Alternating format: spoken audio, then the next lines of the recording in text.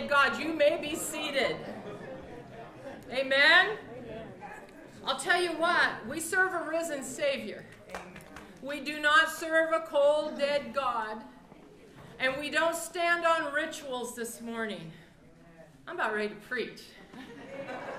Whew. We stand on the word of the living God. And I'm going to minister to you today who, what, and where. And I think it's kind of fun as we have adult children now, and they plan for us, and we just show up. It's kind of nice. We just need to know when and where, and with who we're going. Amen? Usually when you receive an invitation, there's some things that's happened prior to the event. There's an invitation, there has to be an event, there's information that's needed, and it can't be vague. Because what if you said, we'll just show up around whatever, and you don't show up when it's really happening? You have to lay a foundation of what's transpiring so you know where to be, when to be, what's appropriate. And I'm going to pick on you. I'm still in my winter mode. Dale's defying winter. He came out with a summer shirt on. I think it's got palm trees. So I did not put on boots for the snow. I'm like, nope, I'm over winter. Amen. Let's get some sunshine and some warm days ahead. Amen. But we have to know our daughter Tiffany, her husband has a milestone birthday this year on July the 3rd.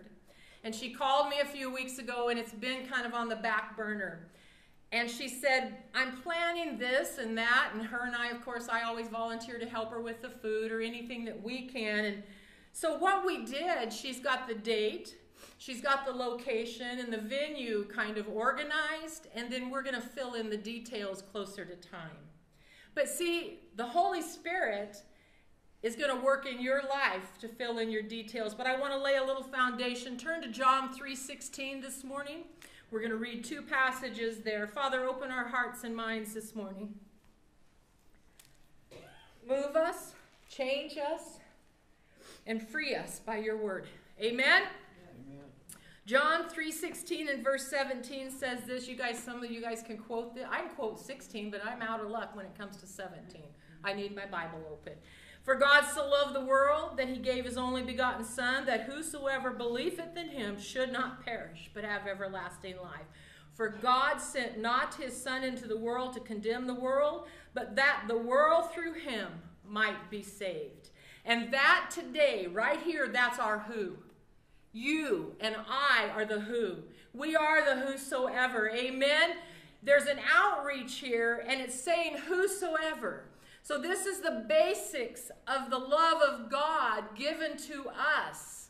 His free love given to us so that we can be part of his plan. Aren't you grateful for that this morning? So his basis of love is freely given. And who is it given to us? Us, to you, to me. It's the who. We are the who in this announcement. We are the who in the invitation to salvation. You and I are the who.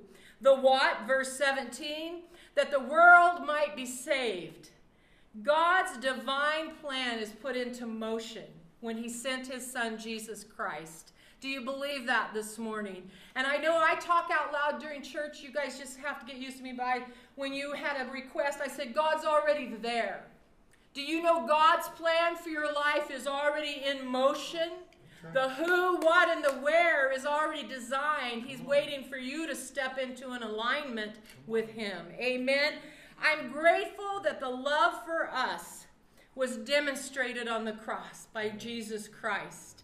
And I'm grateful for salvation this morning. So now we've covered the who, the what. Let's look at the where. Turn with me to Matthew, the 28th chapter. We're going to read 18 through 20. I got the auctioneer thing. I try to slow myself down, and it just doesn't always happen. I apologize. So you might have to put your hearing aid on fast forward.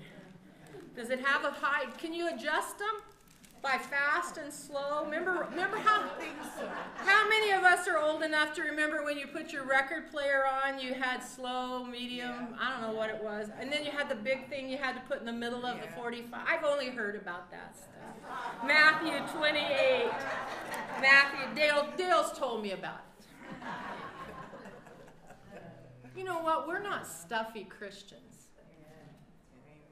We're set free in Jesus Christ this morning. Thank you, Father. Thank you, Father. Matthew 28:18-20 is going to tell us where. Amen. Follow my heart on this morning.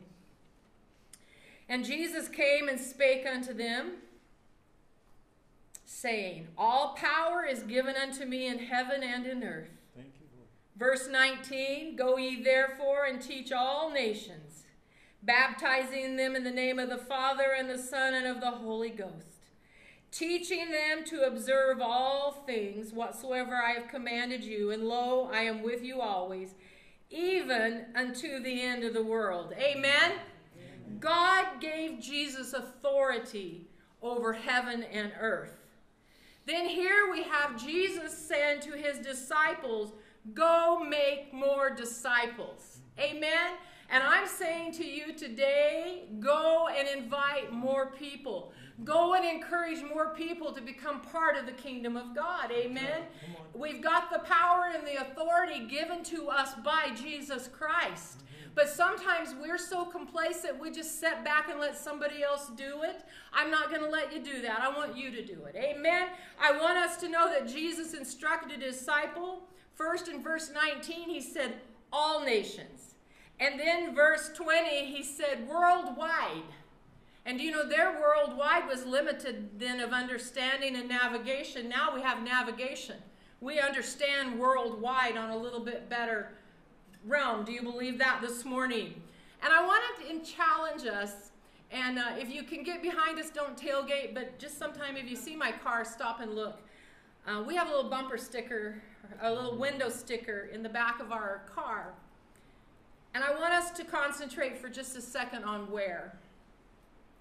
Where is this where of the who, what, and where? It's Orville. It's Orville this morning. See, we're not the end of the world.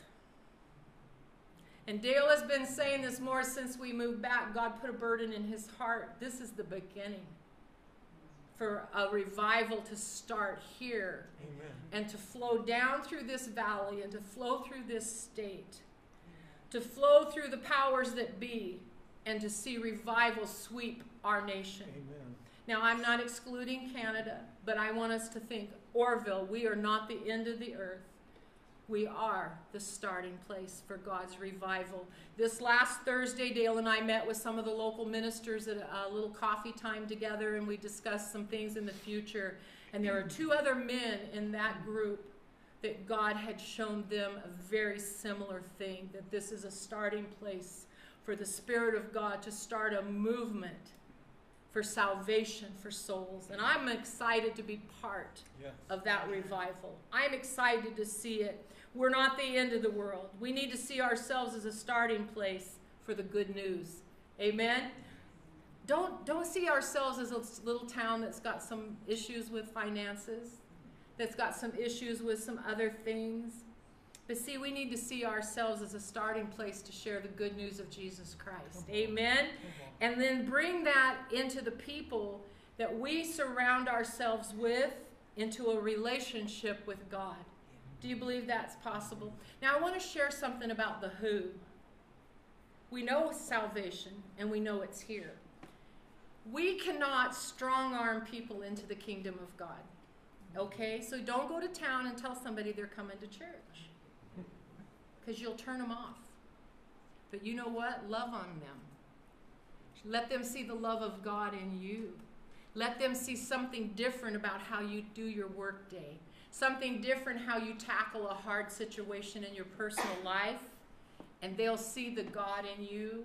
And they'll see something in you that they desire for themselves. Okay. So I want us to remind ourselves today, our sharing of the good news is not for us to be heard, not for us to be seen, but it's to bring people into a relationship with God. That's the goal. Amen this morning. I want to tell you, Joyce, I preach fast like you said. You used to play the piano fast and they would get done early when she played the piano for church. But listen, hear my heart today, okay? The who is whosoever. Yep. Now let's allow the Holy Spirit to begin to work. I pray all the time. for the Holy Spirit to work in lives. And then if somebody comes to my mind, a remembrance here in town, or somebody I know, or somebody, this is what's heartbreaking. People that used to attend church that no longer go to church. I'm like, Lord, stir something in their heart. I don't ask him to make them miserable. We did that in the 70s. It didn't work. Listen, I say, Lord, stir their hearts. Give them a hunger for your word. Give them a hunger for freedom. So we want to remember the who, the whosoever. The what? They can be saved. There are no lost causes in the kingdom of God. How many, I like to bait you guys straight up. You know it now. I'm not even going to pretend I don't. How many of you have decided there's somebody you know that it's an impossibility for them to be saved, or they'll never come around? They're addicted. They're in prison. They're this. They're that. They're messed up. They're crazy. They've lost it. Don't put God in a box. That's right. Come on. Don't. Let God decide how he's going to save them, how he's going to reach them. It's not up to you. But let God, allow God to be God. We sometimes try to dictate to him how we would like things done. I'm just ready to step aside and let God be God. Amen? God's getting ready to be God in this place more than you'll ever imagine. Amen. More than we've ever dreamed. God's positioning people, and he's positioning hearts for the kingdom of God. The where, it's right here today with us. Do you believe that this morning? Don't be discouraged by small town. Dale was out of town. It's been, I don't even know where he was. It doesn't even matter. When we first moved here, he went somewhere. We never go by ourselves, so I don't know. You got away from me. But listen, I sent him a text. I don't know, were you with the kids?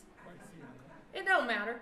I sent him a text of downtown. I said I waited till the traffic had settled down to go get my coffee creamer. There were no cars in town. Don't let that discourage us. It doesn't matter how many cars are on Main Street. It matters about the souls. That's right. Of the lives that are living in our community. Amen? We want to outreach. We want to reach people right here with us. Amen? Amen? And I'm trusting the Lord that there'll be an overflow of his Spirit in us. And not only will we reach our local community, but we'll begin to reach people even farther away. You know, good news travels fast. Do you believe that this morning? So we're going to squelch the gossip and we're going to move in good news. Turn with me if you have your Bible, or the girls they'll put it up on here. 2 Corinthians 5:17. I want to leave you with this thought this morning. That's Doreen's hint to come kill the camera. But she's writing notes. She's writing the scripture. 2 Corinthians 5:17. How many's ready for something new? How many is ready for something new in our town? Yeah. Amen? Now, I'm ready. Verse 17 says, therefore, if any man be in Christ, he is a new creature. Amen. All things have passed away. Behold, all things are become new. So whatever you've decided God can't do, get out of God's way. Step back and let God be God. And the person that you felt was impossible, the person that you thought would never come into the kingdom of Jesus Christ, my scripture here says he's a new creature. All those old things that we thought God couldn't heal him or set him free of, go away.